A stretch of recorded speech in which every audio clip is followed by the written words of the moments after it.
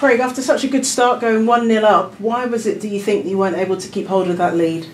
Oh, just errors at set piece, probably. You know, it's nice to go 1-0 up. We haven't done that for a long time. Pleased the way the players started, carried it on from the Lincoln game last week and playing so well second half. And you want that confidence to go 1-up, and it's not happened to us for a long time. But then you start probably thinking a bit nervous and sitting deep. But 2 free kicks, one of them was a bit dubious, I thought, in the awarding of it.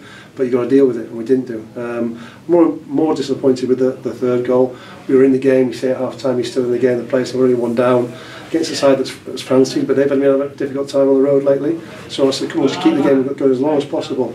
And we rush a throw in, and you 3-1, and then you are chasing it, and then the game gets stretched. And once the game gets stretched, especially with us, I felt we were a weaker side. No clean sheets now in 16 games. How much of a concern is that? Very much so a concern. You know, both ends of the pitch, we've.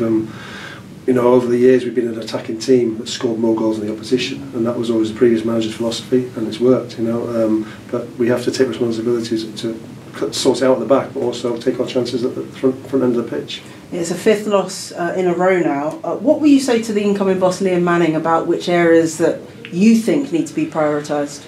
Well, every aspect of the positions on the team need to improve. You know, we're losing games, so we can't. No one can be in that dressing room holding their head up high. You know, midfield area is an area of concern for me in a lot of ways, because it's a battle in there. You know, we talk about second balls, especially at this level. The physicality. I brought Ocean Smith on today because he's been trained so well. He gives that physical presence, and he hasn't featured for a while. Well, he hasn't featured since the cup games.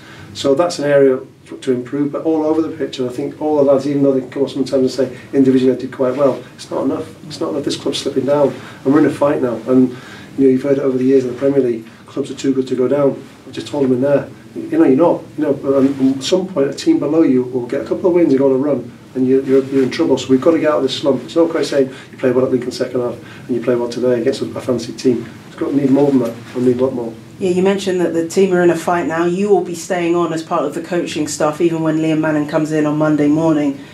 Do you feel that this team has enough about it to stay up? I do.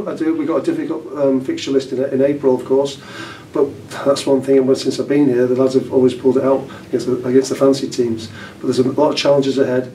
2 games now, Morecambe away and Cheltenham at home, I think it is in the next 2 weeks, which are vitally important for us. And if the lads maintain some sort of level like that, we hope to see us get some points out of it. And walking on a Monday morning, I keep saying to them, you walk in on a Monday morning after a defeat on a Saturday, it's a horrible feeling as a player. We've not had a good feeling on a Monday morning, and that's what's got to start soon.